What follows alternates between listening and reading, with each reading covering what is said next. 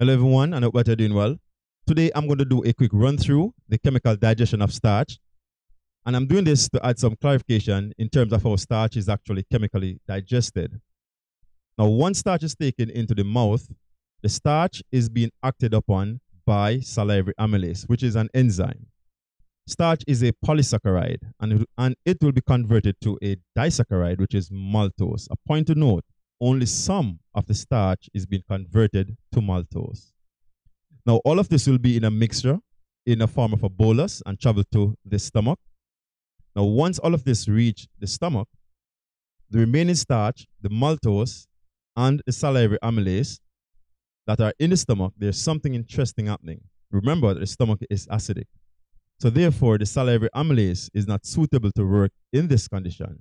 So therefore, the salivary amylase will be denatured. Now, the remaining starch and the maltose will now travel towards the small intestine.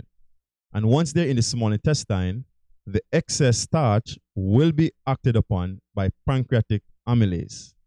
Now, this will break down the excess starch into maltose. So now we have more maltose molecules.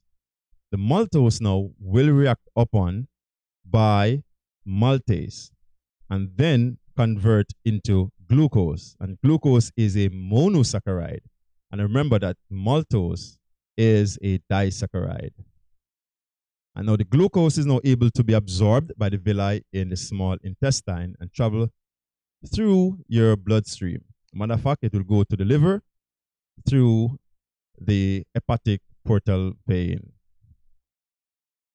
All right, a summary of the entire process is that starch coming from the mouth will be digested by salivary amylase into maltose. Maltose travel to the small intestine, and maltose acted upon by maltase in the small intestine to form glucose.